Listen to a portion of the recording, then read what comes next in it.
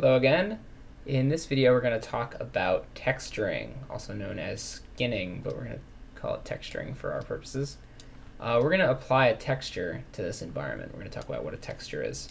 So right now we have this kind of gray, flat alien environment that doesn't really look very exciting, right? Definitely would not be suitable for most games. We don't want to be running around in this kind of gray, blank area, right? So we need to give it a little bit more color and make it look a little bit more interesting. And what we're going to do that is we're going to apply textures to it. So a texture is an image that we're going to use to make this gray surface look like what we want it to look like. It could be grass, it could be dirt, it could be ice, it could be anything, right? In our case, we're going to use some simple stuff like grass and dirt. And to do that, we're going to use some of the tools that we've kind of looked at already, but this is going to be a little bit different aspect of what we've looked at so far. So we looked at the first three brushes that were available in this terrain component here. So I've got my terrain selected, and I'm looking at my first three brushes. And what we're going to look at now is the fourth brush, which is the paint texture brush. And what that's going to do is let us take an image and apply it to this terrain. We're going to be able to paint textures in. So if we want grass, we can paint grass. If we want dirt, we can paint dirt.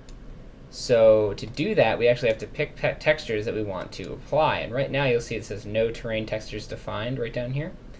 And so what we need to do is choose textures that we want to use. So we're going to go ahead and go to the Edit Textures menu right here and choose Add Texture.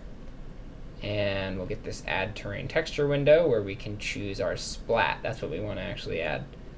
So we'll click the little button here to choose what we want to add here. And we've got a few options: dirt, grass, grass and rock. We're going to go with grass. That seems pretty good. Now we'll go with grass and rock. I like grass and rock. Let's go ahead and apply that. If we choose it, and then we click Add, now grass and rock has been applied to this whole terrain.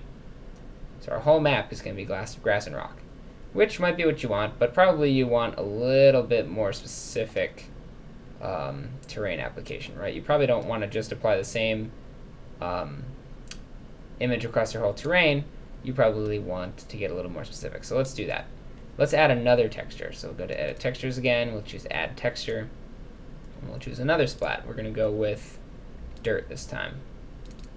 And if I click Add, now dirt is also available in my textures box here, but you'll notice you didn't see any dirt get applied in the game world. And that's because we're actually going to paint it in. So the first texture you pick gets applied across everything. Then every texture you pick after that, you can paint in however you want. So we're going to go ahead and choose the dirt texture by clicking on it over here, and then I can paint it in. So I'm just going to go ahead and paint some dirt right over there. You can zoom in and see what it looks like. I have brush settings just like I did before, so maybe I'll make my brush a little bit smaller. I can paint kind of a dirt corridor in here around the base of this hill. I could paint some dirt kind of in these, make these little like sand dunes or something. Maybe I'll make a bigger brush for that. These could be sand dunes. And I can kind of color this with that texture of dirt. So we can apply as many textures as we want in this way, and you can even add your own textures to your game world that you create if you want to.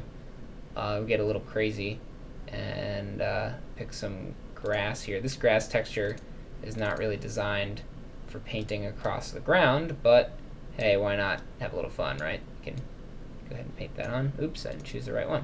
Go ahead and paint that on. That looks pretty grassy. Nice. That actually worked pretty well. So there you go. That is how you apply textures, also known as skins, to your terrain. Cool.